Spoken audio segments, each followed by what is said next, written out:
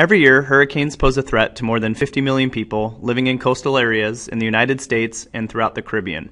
When a disaster strikes, time is of the essence.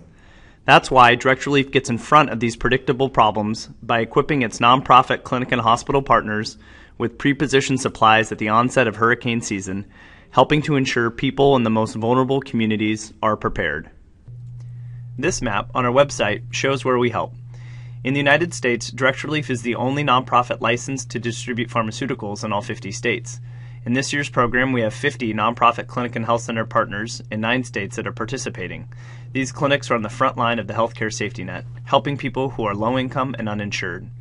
The U.S. PACs equip these providers with products that can treat up to 100 patients for a 72-hour period. Each pack is waterproof, durable, ready to be used on site, or grab and go if needed to be taken to an alternate location. Under each of the icons, you can get a history of each of the clinics' participation in the past years of the program, as well as some information on their operations.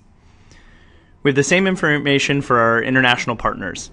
This year, we have equipped 10 partners in 7 countries with modules designed to treat up to 5,000 patients for 1 month. For context, we wanted to show some information from third-party agencies. When you first launch the map, you'll see a live weather feed from NOAA, the National Oceanic and Atmospheric Administration, which will display hurricane tracks as they happen. You'll also see in the top right-hand corner of the screen a tab called Additional Layers with more information. I'll go to the tab and choose to show all hurricane tracks that are Category 4 and 5 since 1980. You can then see why we have selected these facilities.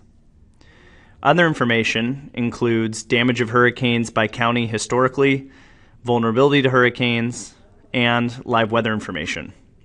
We hope you find this information useful, and if you have any questions, please email us at info@directrelief.org. Thanks.